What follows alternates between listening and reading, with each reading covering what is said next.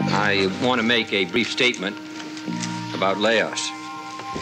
It is, I think, important for all Americans to understand this difficult and potentially dangerous problem. I first went to Vietnam in 1963, and McNamara came over there in 63, and I don't think anybody understood what was going on, and neither did we. When McNamara came over there, they flew him to some very choice places, and I happened to be a co-pilot in an airplane that was carrying paratroopers in case McNamara ever got in trouble.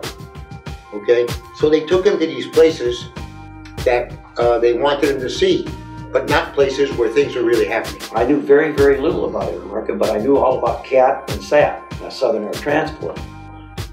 So I wrote my letter to get hired by Air America. I wrote to Civil Air Transport in Taipei, Taiwan.